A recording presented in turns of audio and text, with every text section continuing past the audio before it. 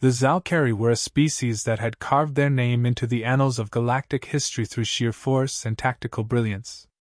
Towering figures with hardened exoskeletons, they were bred for combat, with minds as sharp as their blades.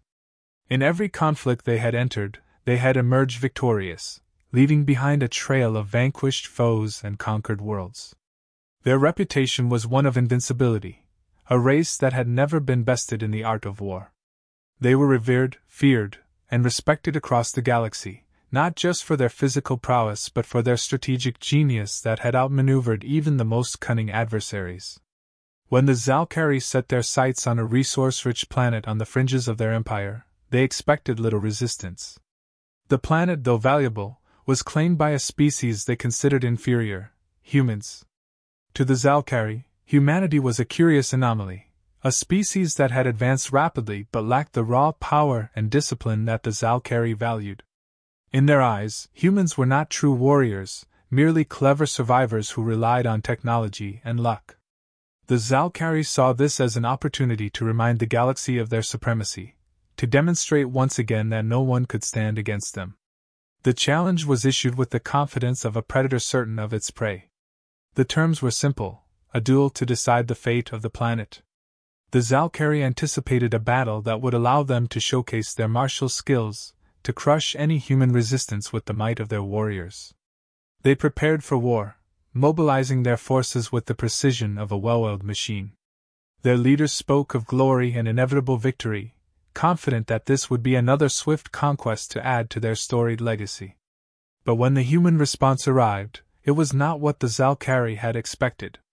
There was no bluster, no threat of retaliation, no grand declarations of resistance. Instead, the humans accepted the duel, but with a condition that left the Zalkari momentarily stunned. The humans proposed a war without weapons.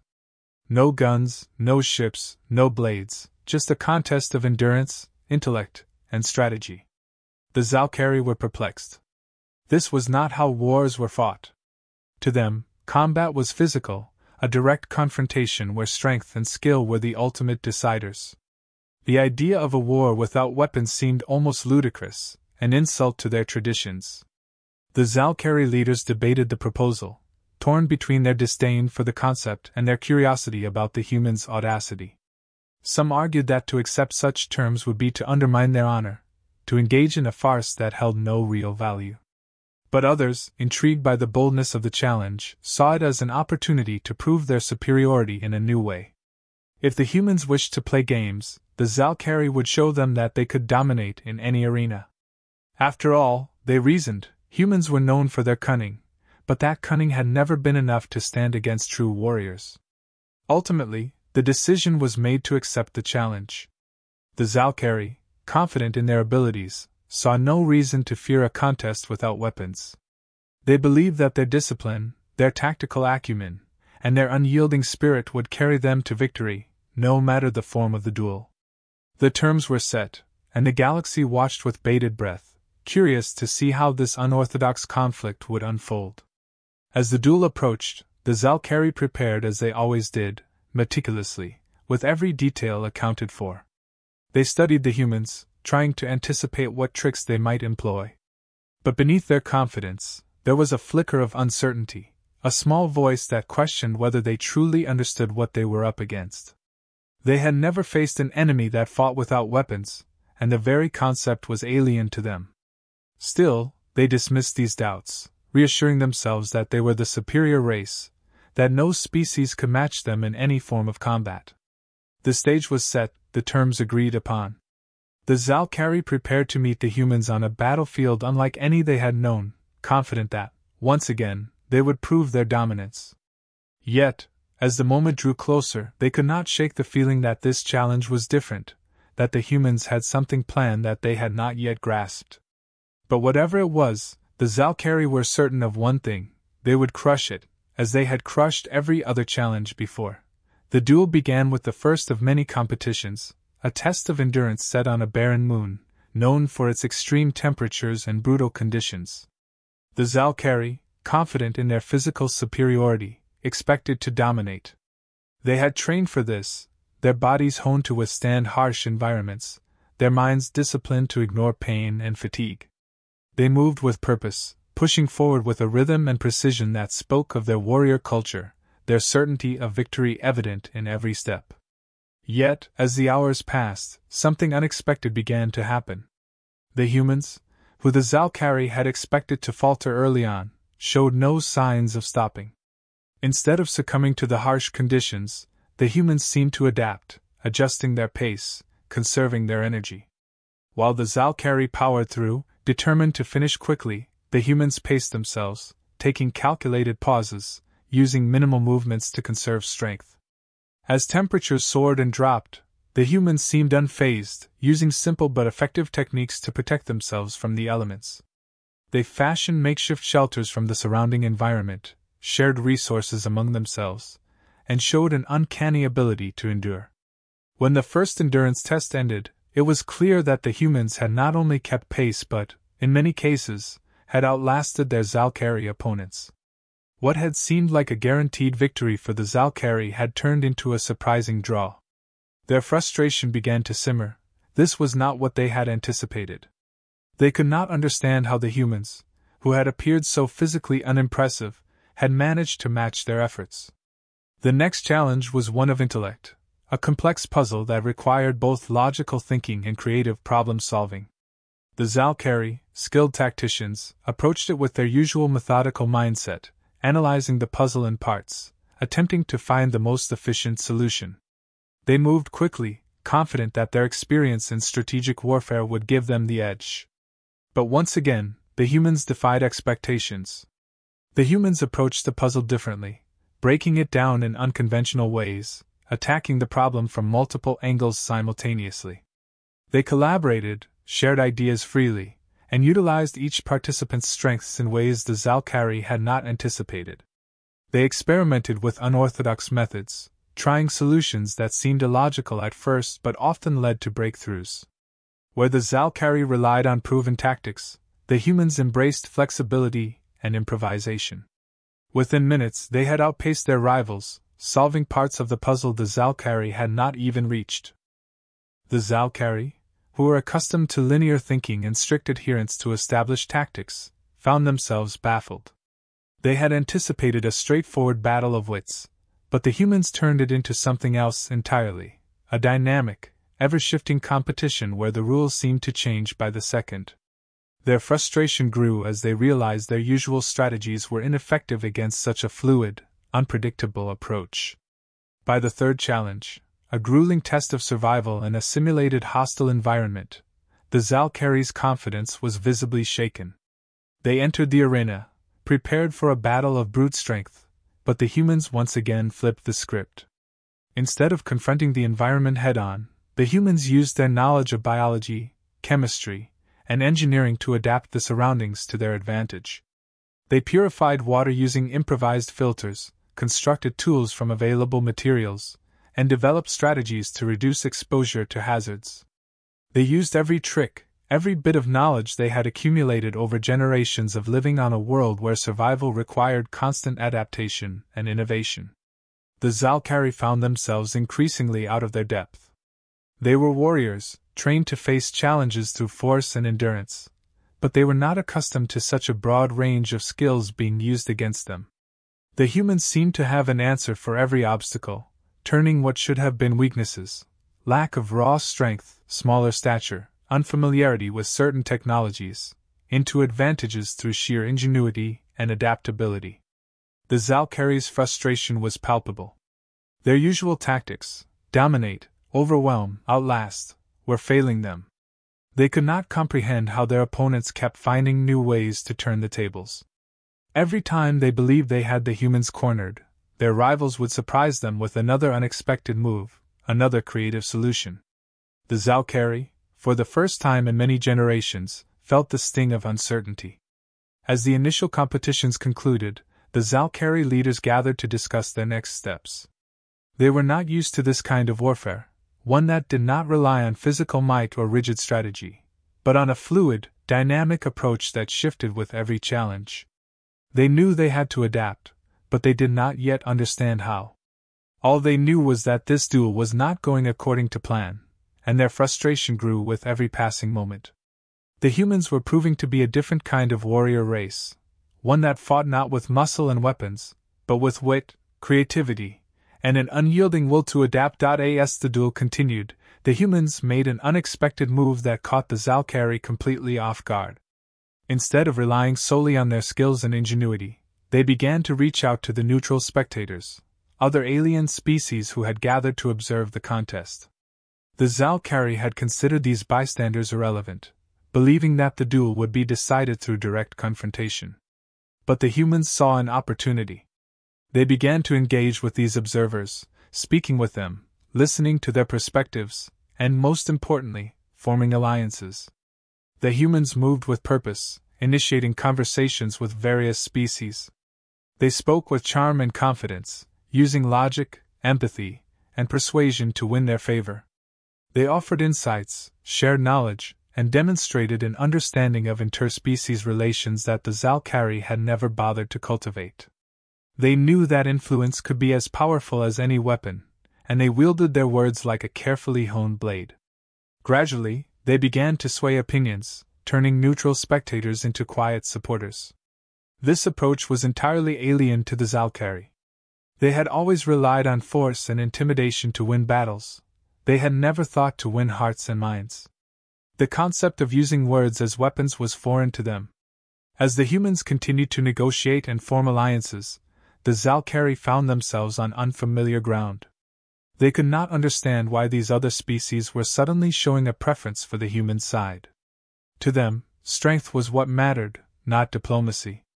Yet the humans seemed to be turning the tide without even engaging in combat. The effects of these alliances began to manifest in subtle but significant ways. In the next round of competitions, the humans received crucial assistance from their new allies. They were provided with information about the terrain, tips on surviving specific environmental challenges, and even access to resources that the Zalkari did not have. A minor alien species helped them navigate through a treacherous landscape that had stymied the Zalkari. Another species, with a deep understanding of a particular chemical compound, offered advice that allowed the humans to neutralize a hazard in record time. The Zalkari watched in frustration as the humans seemed to gain an upper hand from all directions. Every time they thought they had the humans pinned down, their opponents found a new way to turn the tables. The Zalkari leaders convened, trying to make sense of the situation. They were warriors, not diplomats, and they struggled to understand this new form of combat. Their tactics were based on direct confrontation, on overwhelming the enemy with sheer force and superior strategy. But the humans had created a battlefield of influence and negotiation, a place where the Zalkari had no experience. The isolation began to set in. For the first time, the Zalkari felt themselves cut off, surrounded not by enemies wielding weapons but by a web of alliances that they could not penetrate. They could see the humans moving with confidence, buoyed by the support they had garnered, while they found themselves increasingly alone, their usual strategies useless in this new context. The humans had turned the duel into something else, something the Zalkari could not control. The frustration of the Zalkari grew with each passing moment. They attempted to counter the humans' diplomatic maneuvers, but their efforts were clumsy and ineffective. They had no practice in this kind of engagement, no understanding of how to build trust or forge connections with other species. Their attempts to intimidate or coerce were met with resistance and disdain, further isolating them from potential allies. They watched helplessly as the humans continued to gain support, their influence spreading like a ripple through the assembled crowd. The Zalkari leaders realized they were losing ground not because of any direct confrontation, but because of their inability to adapt to this new form of warfare. They were accustomed to battles of strength, of strategy, of tactics on a field where every move was visible. But here, the humans were fighting a battle of hearts and minds, a conflict fought in whispers and agreements, in gestures of goodwill and shared purpose. It was a battlefield the Zalkari had never prepared for, and they were beginning to see the consequences of that oversight. The duel continued, but the balance had shifted. The humans, with their newfound allies and strategic advantages, began to pull ahead. The Zalkari felt their confidence waver for the first time in generations.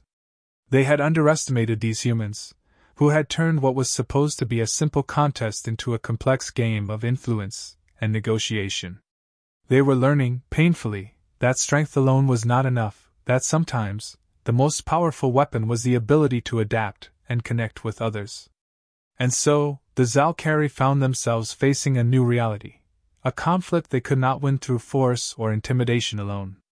They were being outmaneuvered, not by an enemy's strength, but by their ability to think differently, to use every tool at their disposal, and to fight in ways the Zalkari had never imagined. The final challenge was announced, a complex trial designed to test every aspect of a competitor's abilities: survival in a hostile environment, problem-solving under pressure, and raw endurance. The Zalkari, recognizing the significance of this moment, prepared with grim determination. They had faced countless trials of strength and strategy, but this one was different. This was not just a battle for resources, it was a battle for pride, for their reputation as the galaxy's foremost warriors. They knew they had to win, to reassert their dominance, and prove that the humans were not a match for their prowess. The challenge began in a desolate, unforgiving landscape, a barren wasteland scorched by extreme temperatures during the day and freezing cold at night. The terrain was riddled with natural traps, unstable ground, and hostile creatures.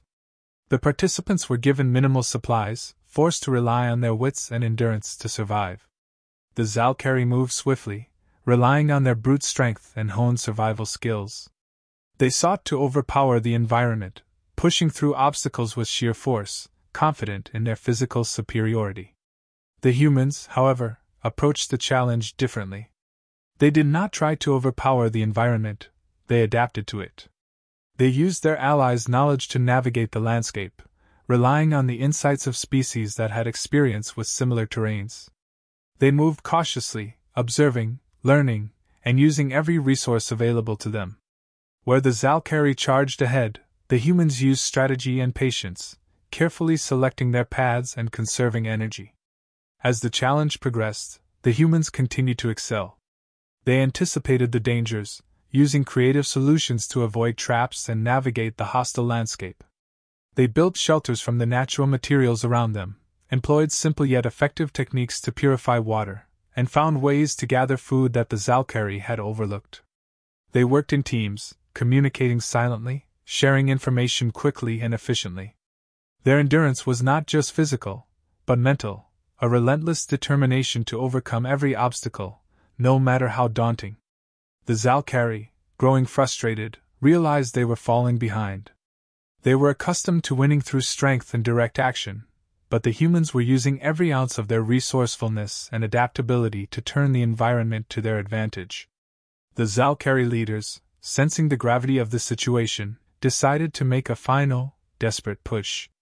They ordered their warriors to ignore all distractions, to move as fast as possible through the terrain, hoping to regain the lead through sheer determination. But the harder they pushed, the more they found themselves thwarted. The humans anticipated their movements, using traps and decoys to slow them down, forcing them to waste precious time and energy. The Zalkari, unaccustomed to such tactics, struggled to adapt. Their frustration grew as they realized they were being outmaneuvered at every turn. They could not understand how the humans seemed to know their every move, how they seemed always to be one step ahead. The final phase of the challenge brought the competitors to a cliffside, where they were required to ascend a steep, jagged rock face without any climbing equipment. It was a test of pure endurance and problem-solving. The Zalkari, strong and agile, began their ascent with confidence. They relied on their physical strength to pull themselves up, using their natural abilities to scale the rock. But the humans approached with a different strategy. They formed a human chain, helping each other, using leverage and counterweight, creating makeshift harnesses and anchors with the materials they had gathered. They climbed steadily, methodically, each move calculated to conserve energy and ensure safety. As the Zalkari neared the top, they noticed the humans closing in, moving with a speed and coordination they had not expected. The Zalkari pushed harder, but their muscles were tiring, their grip faltering from the intensity of the climb.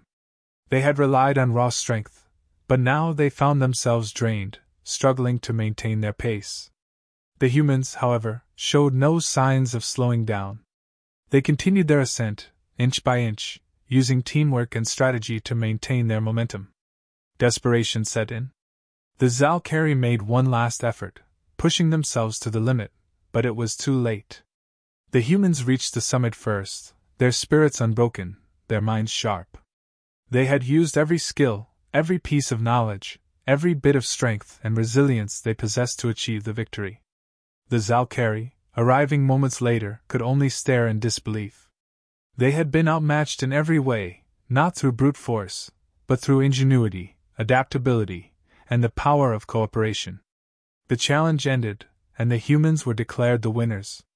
The Zalkari, their faces marked with exhaustion and frustration, knew they had lost more than just a duel. They had lost a battle of wits and endurance against an enemy they had underestimated from the start. The realization hit them hard. Humans were a different kind of warrior race, one that fought with more than just weapons, one that used every tool, every bit of knowledge, and every ally to its advantage. The humans had proven that strength alone was not enough to win. Victory could come from unexpected places, from those who dared to think differently, who refused to be limited by conventional methods. The Zalkari, once so certain of their superiority, now found themselves humbled, realizing that they had faced a foe unlike any other, a race that embodied a new definition of what it meant to be a warrior. The Zalkari stood in silence, their pride wounded, their confidence shaken.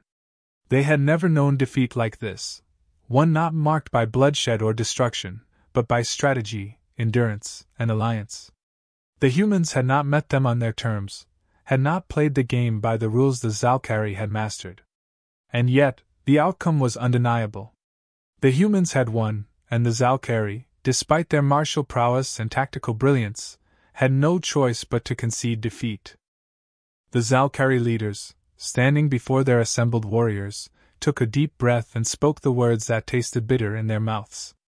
They acknowledged the humans' victory, admitting that their opponents had not triumphed through brute force, but by a profound understanding of strategy and the strength found in unity.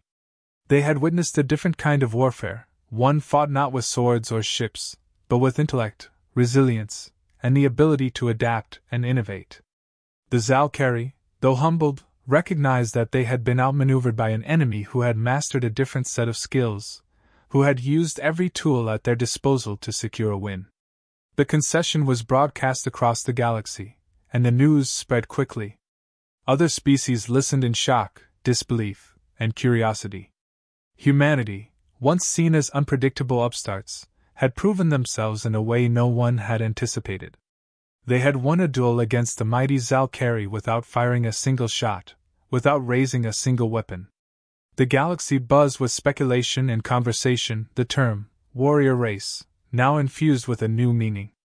Species that had dismissed humanity as reckless and brash now saw them in a new light, unpredictable, yes, but also adaptable, creative, and formidable. Discussions erupted in every corner of the galactic community. How had the humans done it? How had they managed to turn the tide against a species so steeped in tradition, in combat excellence, in tactical superiority? What had they understood that others had not? The humans, it seemed, were more than just fighters. They were strategists, diplomats, thinkers, and survivors. They were a race that could challenge the very foundations of what it meant to be strong. For the Zalkari, this defeat was more than a simple loss, it was a lesson. In the quiet of their chambers, their leaders gathered to reflect on what had happened. One of their oldest commanders, a veteran of countless wars, spoke with a voice that was weary but clear. He admitted that they had been blind, that they had failed to see the true strength of their opponents. They had underestimated the value of adaptability, of thinking beyond tradition, of seeing the world not in terms of conquest but in terms of possibilities. He spoke of the humans' willingness to forge alliances, to learn from others, to embrace diversity as a strength rather than a weakness. He noted how the humans had turned every disadvantage into an advantage, how they had thrived where the Zalkari had struggled. He realized that they had not simply faced a different kind of enemy, they had faced a different kind of warrior. The humans had shown them that there were other ways to win, ways that did not require overpowering an opponent but outthinking them, outlasting them, and outmaneuvering them. As the reflection continued, the Zalkari commander felt a new respect grow within him, one he had never felt for an enemy before. He understood that they had encountered a species that valued not just victory, but the means by which it was achieved. The humans had taught them that strength could come in many forms, sometimes in the form of a weapon, and sometimes in the form of a word, a thought, or a simple act of resilience. Across the galaxy, the perceptions of humanity continued to shift. They were no longer seen as merely reckless or unpredictable. They were now regarded as a force to be reckoned with, a race that could adapt to any challenge, that could find a way to win even when the odds seemed impossible. The term, Deathworlder, once a dismissive label, now carried a sense of awe. Humanity had demonstrated that their strength lay not in a single trait but in their ability to think beyond limitations, to create opportunities where none seemed to exist. The Zalkari, once certain of their place at the top of the warrior hierarchy, now faced a new reality. They had learned that to be a warrior did not just mean to be the strongest or the fastest, it meant to be the one who could adapt, innovate, and overcome. They had encountered a race that embodied these principles in a way they had never seen before. And in that realization, they found a new understanding of what it truly meant to be strong. The duel was over, but its impact would ripple across the galaxy for years to come. The Zalkari, though defeated, had gained a new perspective, one that would shape their future in ways they could not yet fully understand. And humanity, now recognized as a different kind of warrior race, stood ready for whatever challenge came next, knowing that their greatest weapon was not in their hands, but in their minds and hearts.